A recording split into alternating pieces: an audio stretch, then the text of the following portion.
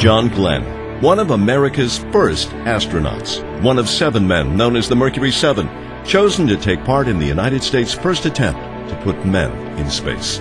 He had already made history in 1957 by breaking the transcontinental speed record, flying from Los Angeles to New York in 3 hours and 23 minutes. In 1962, the military test pilot became the first American to orbit the Earth. As Glenn lifted off in his Friendship 7 capsule, fellow astronaut Scott Carpenter in Mission Control uttered some of the most memorable words in U.S. history. Godspeed, John Glenn. 3 revolutions and 4 hours and 55 minutes later, he returned an instant legend. He was awarded the Congressional Space Medal of Honor, and New York threw him one of its signature ticker tape parades. Later in life, Glenn would poke fun at the risk. We used to joke about it in the past when people would say, "What do you think about on the launch pad?" And the standard answer was, "How do you think you'd feel if you knew you were on top of 2 million parts built by the lowest bidder on a government contract?" Until Glenn's flight, the Russians had led the space race. This decade is out. Glenn's success bolstered America's spirit and gave credence to President John Kennedy's pledge to put men on the moon. Glenn would not be one of them. JFK ordered NASA not to fly him again. He was too valuable as an American figure. He resigned from NASA in 1964. In 1983, the Mercury 7 were immortalized in the movie The Right Stuff. I didn't much care for that movie. I thought it was dramatic enough without Hollywood doing its number on it. You know, we had no control over that at all.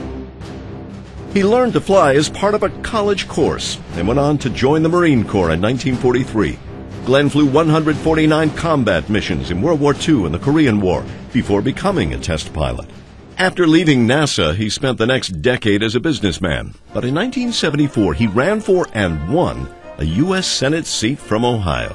When he announced he'd retire at the end of the 105th Congress, Glenn had served for 24 years. He was widely regarded as an effective legislator and moderate Democrat. Not everything went perfectly for Glenn, however. In 1984, he ran for president. With the nomination of my party, I firmly believe I can beat Ronald Reagan. John Glenn never gave up on his dream of one day returning to space. He got to be, as he often called it, a willing guinea pig once again.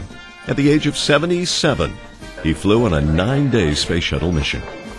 The mission was to learn more about the aging process in space. The flight proved once again Glenn was a man who embraced a challenge.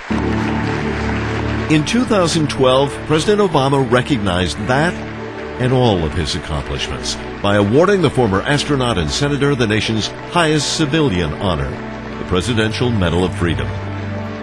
For most people, fame is fleeting. For John Herschel Glenn, it lasted a lifetime.